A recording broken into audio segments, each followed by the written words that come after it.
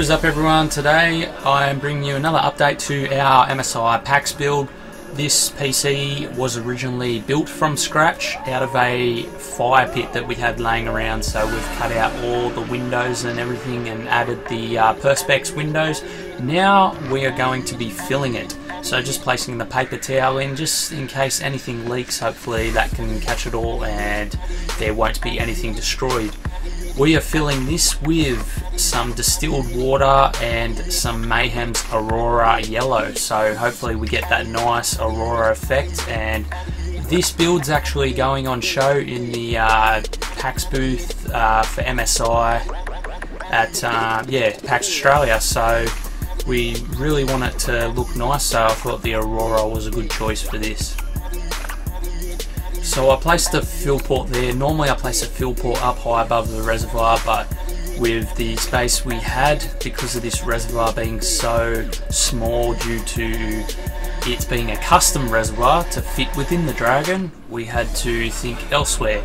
Now I do highly recommend placing fill ports above the reservoir. It makes it easier to bleed out everything. You normally leak test but leave the port open overnight. I could have put like a T-joint or something up the top there above the reservoir, but we've gone for this look instead. It looks cleaner, and the T-joint may or may not have gotten in the way of the Dragon's head there, but just in case we've gone with this method, which seems to be working fine.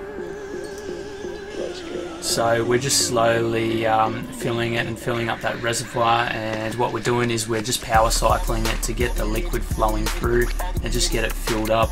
We don't want to leave it running so that the pump is running dry, so I'm just waiting until the liquid's gone out of the reservoir and we can hear that the pump's starting to try and take in air instead of liquid. So we've just got the 4th and the 7th cable bridged between the 24 pin just to run everything without running the motherboard.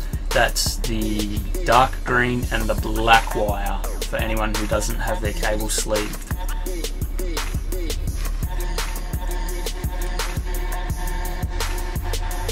I had the help of my girlfriend to record this video while I was filling the build, so big thank you to her for doing all the footage for me. It's turned out nice and I really like what she's done with it.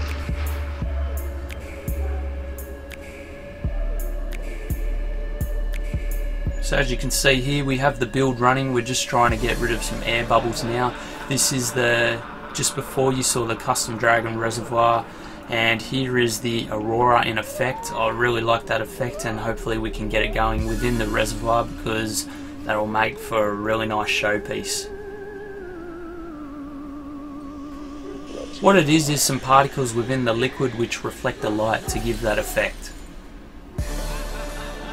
So when we can get that reservoir full, we should be able to get that whole effect within the reservoir. You just need a bit more liquid in there to get it all pushing around through the light.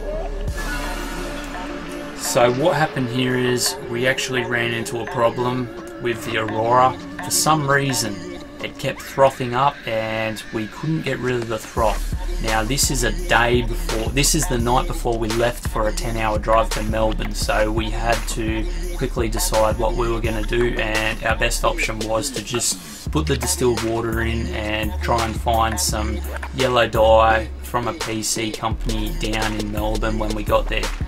So right now we're just leak testing this overnight and we're just trying to get rid of them air bubbles. And this was certainly a great moment of my life until this moment happened. It was a big tease in the end, but eventually, after shaking the PC a bit, putting it side to side, we got most of the air bubbles out by the time of the event, and in the next video you'll see what it actually turned out like. But what we ended up doing is none of the computer stores had the yellow dye, so we had to go just to our local supermarket, buy some yellow food dye, and had to settle with that. I hope you guys enjoyed the leak test video. If you did, please like and subscribe, and we'll see you next time. Thanks guys.